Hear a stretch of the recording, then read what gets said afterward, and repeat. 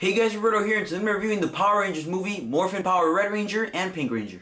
Now guys, if you guys don't know what these figures are, they're basically gimmick figures. And what gimmick figures are is they're basically action figures that they release in the Power Rangers toy line. And these gimmick figures usually have some sort of feature, or they have like an add-on. They've been doing this since as early as Megaforce. I remember in Megaforce when I collected back then in 2013, they would release these figures like of the main male Rangers. Just the males, and they had like this action feature in the back where it was basically like an action figure. Let me bring in the Ninja Steward Ranger figure or whatever, and it was an action figure, and you would press like the back, and it had like this thumb thing sticking out, and you would like move the figure on like this, and it was really cool. I didn't get those, but I do have the Super Mega Force ones, which are basically the same figure. You can do the same thing. It was just Super Mega Force versions, and I do have those, but they're somewhere in storage. And then for Dino Charge, they released these figures where you would like spin the top, like the waist of the figure, and then they would spin the other way around. And yeah, and that was really coll. As for Ninja Steel, the newest Power Rangers season out, which of this year is, they have these add-on features that you have like they come with like a armor or whatever. This is the Ninja Master Mode armor, and you basically connect it to their back, and then I guess you can just move their hands around, and they make you basically move their waist, and their hands move around and stuff. But the actual feature is you actually would put the armor on their arm or whatever, and let me stick it in there, and yeah, you move it around. You can have the armor move around or whatever. The armor does fall off easily, so that's what I don't like. But yeah, but gimmick figures are basically figures that just do crazy stuff that regular action figures do. Usually regular action figures just move around because they have articulation and you have to move around and stuff, so they don't really do much. But yeah, but gimmick figures just have lights, sounds, or they have add-ons, etc. And yeah, and I'm a huge fan of these figures. I love them. I love the fact that they are very different from a normal action figure. The only thing that sucks about them though is that they sometimes don't have as much paint as a regular action figure, or they don't have as much articulation. That's the case with these guys. They don't have as much articulation as a regular movie figure. But yeah guys, let's stop the rambling real quick and let's take a look at the figures, and then I'll tell you guys my thoughts later on in the video. Alright guys, so let's take a look at the packaging first before we take a look at the figures, usual way of doing the reviews. And the packaging for these figures is that it's open packaging, so you can try it out in the stores if you're not sure if you want to buy it. Let me just move my camera a little bit up. And the open packaging looks really cool. However, once again, I don't like the open packaging because the figures are just out like this with like a little band on the side, so you can't grab them and just steal them. But yeah, what I don't like about open packaging is that little kids can pass by the store, or they can pass by the toys, and they can just knock the toy down and it can fall. And sadly, I had my very first case of not looking at the figure before buying it. And look, if you guys see right here, like the Red Ranger has like a scratch on him, and I think somebody dropped him or something like that. So rip Red Ranger's helmet or whatever. It still looks cool. I can still play with him. Just, you know, it kind of sucks that his helmet's a little bit chipped or whatever. Alright guys, so here's a closer look at it, and here's the Power Rangers movie logo, Saban's Power Rangers with a really cool lightning bolt. Warning, choking hazard on the side. On the right side it says advertisement or whatever, I don't know. I mean, I guess that means that you're advertising the toy. Bandai logo, ages 4 and up, so kids 4 and up can play with this. You can't try the toy in store since it's open packaging. You press the belt and it makes the light thing. Power up the Morphin grid, and that's what it says right here. So it is confirmed to be the Morphin grid. That's really cool. Morphin Power Red Ranger, yeah, that's his name. Down here on the side it says requires 3 LR41 batteries, but it does come with batteries, so that's something really cool that Band of America does, so they release their toys with batteries instead of making Japan, where they make you get the batteries. Power Rangers logo on the side, and then yeah, Bandai logo, ages 4 and up. Same thing on the side, just this time there's a Red Ranger instead.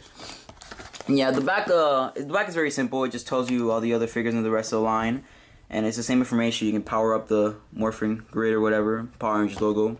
Huge picture of the figure in the back, and then the rest of the figures in the wave. And as I told you guys, there is a Blue Ranger in this. I didn't get him because again, not the full team, so I don't really need him. Additional figures coming soon, so I guess they're making other feature figures, and that'll be Rita. I guess this looks like a putty, and I don't know what this is. That looks like another Ranger, so that's probably the Black Ranger or whatever. Yeah, and then down here some random information about the company. The packaging for Pink is the same thing, just everywhere where there's a Red Ranger, it's replaced with Pink this time, except this side because it is promotional. But yeah, but if you guys look at the Red Ranger packaging, there's a Pink Ranger here instead on this time. And in the back is just a huge picture of the Pink Ranger this time, and yeah. Alright guys, so here are the figures out of the packaging, and like I said before, with gimmick figures, they usually lose paint and articulation. So yeah, so it's something to think about before you buy these guys. They're gonna look a little bit different, not very different, but a little bit different from the regular action figure that you buy for $7 or $9. And the gimmick figures, like I said before, their point is just to have the gimmick, and that's it. If you want a regular action figure, you either get the Legacy version or the 5-inch version. And yeah, but yeah, so here it is. Let's take a look at the Red Ranger first. And the articulation that he has is like getting a vinyl figure from Japan. You can move the head a little bit. You can't move the head all the way around because of the back. It's like an armor that's sticking out. You can move the arms. You can move this part right here, and pretty much that's it. You can't move the legs at all. They just stand like this. And I mean, the point is the gimmick. And yeah, so here he is compared one more time to the Red Ranger, if you guys were wondering. And some paint apps have been taken away. This guy's already not detailed enough. Imagine this guy. He just looks very, very weird in the back. And yeah. And if you guys want to look at the Morphin grade on this one, it's clear because of the whole gimmick where the light goes through. And then this guy's just painted blue. And yeah, so let's put them both to the side. This guy's already lighted up. And next up is the Pink Ranger. And let me put these guys to the side.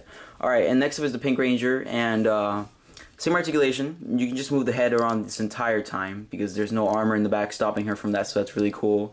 Same armor articulation, nothing there. You can't move the legs either. And yeah. And the Pink Ranger looks a lot cool. I really like having female figures. They usually, in the Power Rangers toyline, they really don't focus on the females a lot. So when we get a lot of female merchandise, it's really, really interesting. And I like how the movie's really releasing a lot of stuff for the girls. And here she is compared to the 5-inch figure version. And like I said before, a few paint apps missing again. And yeah, and she does the same feature. You can press right here, light it up. This one is blue. And yeah. And yeah, so that was them compared to the figures. Now, if you guys are wondering what they look like in the dark, let's turn off the lights real quick. So, alright guys, so all the lights are off except my closet light, because I can't have it be too dark in my room. But this is how the light works in the dark. And let me tell you guys something. These lights are really, really shiny for action figures. This is crazy. And I actually have the Time Force 5-inch figures from 2001. This was the spring figures. And here they are compared to the 2001 figures. And the Time Force figures don't make that much light, but these guys shine like a lot. And yeah, guys, so my final thoughts on these figures is that they're straight to the point. And this is what I like about gimmick figures, that they have one thing to do and they do it fantastically. Now, gimmick figures are more of a thing to buy after you bought like action figures and you want more. Action figures are to pose around and stuff, and you know they have a little bit of paint apps. They're the best representation unless you want the legacy versions. But these gimmick figures are more of a thing for little kids who just kind of enjoy having figures that light up in the dark. Now, as for collectors, if you're a completist or if you really want everything related to Power Rangers or the Power Rangers movie, then yeah. But for a regular collector, these figures are more just to have fun with. Like for me, I don't really they can't really articulate. They have no articulation at all in the legs. You can just stand them around like this.